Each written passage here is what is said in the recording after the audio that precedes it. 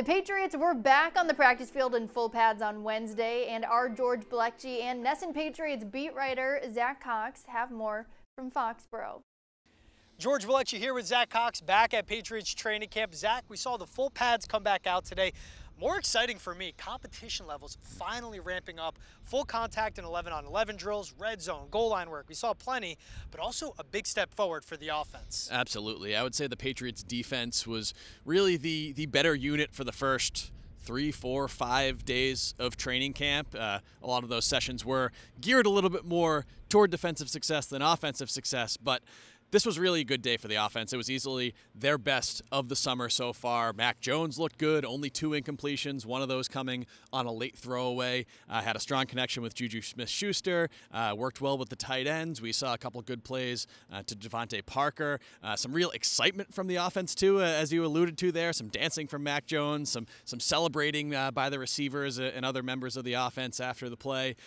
This, obviously, the Patriots offense is the main focal point of this training camp after what happened with that group last year. It certainly seems like they're moving in the right direction under Bill O'Brien right now. Yeah, and you mentioned Devontae Parker, Juju Smith-Schuster too, the top weapons for the offense, stepping up, scoring touchdowns. Juju telling us after practice, he credits that to them moving from installing plays to really putting things into motion.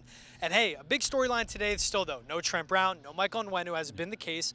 No Cole Strange. We've seen a lot of rookies step up on the offensive line and also on the outside of receiver. Yeah, really seeing rookies step up at a lot of different positions right now. You mentioned offensive line. We've seen Antonio Mafi, the 5th-round pick out of UCLA, work in a lot at some of those interior O-line positions. The Patriots hope that he's not going to be somebody who has to start right away because they're hoping that those guards are going to be Cole Strange and Mike Onwenu, but he's worked in there, certainly a powerful guy in the middle. On the outside, Demario Douglas has really been one of the stars of training camp so far. We've talked about him a lot, but Kayshon Boutte, the Patriots' other 6th-round rookie wide receiver, really flashed for the first time in camp. I was pretty disappointed with what I had seen from him so far in the spring and the summer, but looked great in one-on-one drills today. Beat Christian Gonzalez on one of them, beat Jonathan Jones on another. Those may very well be the Patriots' 2 starting cornerbacks when the season begins, and also hauled in his first catch from Mac Jones in competitive drills later on in practice. Said he's finally feeling a little bit more comfortable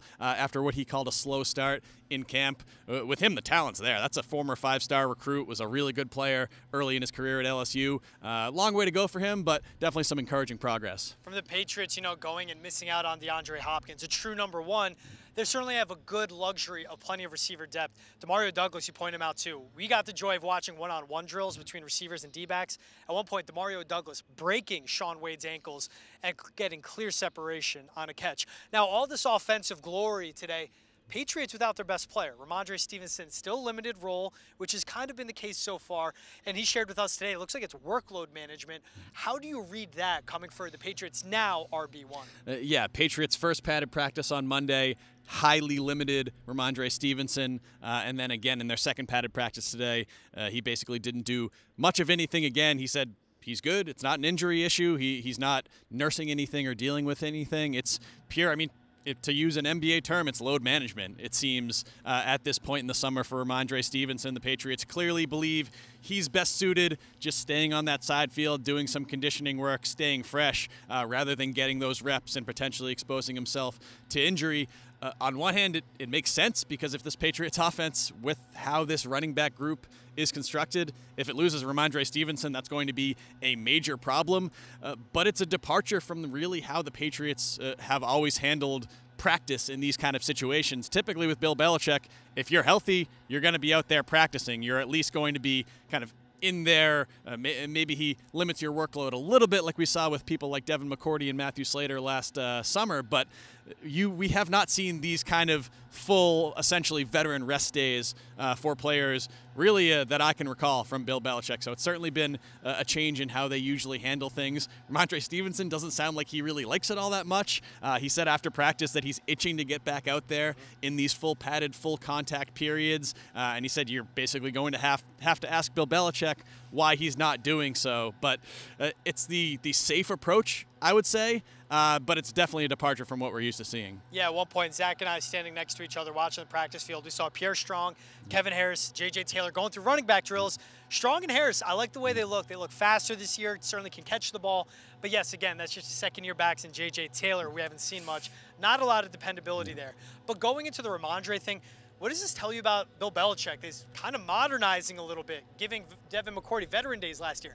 Ramondre Stevenson looking out for him and saying, hey, it's about the long-term effect, not just go all out all season long, do your job, whatever the culture may be. You've definitely seen a shift. And you mentioned earlier as well, Matthew Judon also hasn't done a whole lot in this training camp. Trent Brown has not done a whole lot in these last couple of days. I believe today was the third straight day where he basically didn't do anything in competitive drills. There might be some contract ramifications there, especially for Matthew Judon, who reportedly is hoping that he can get a new deal done before the season.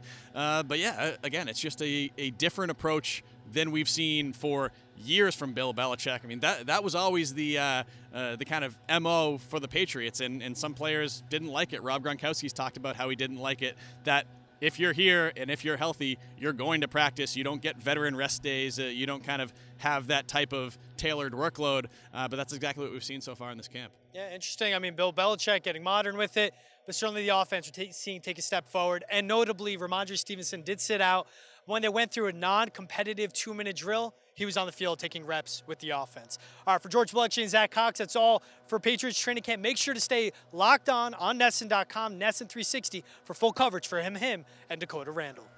PNC Bank, helping to make banking easier.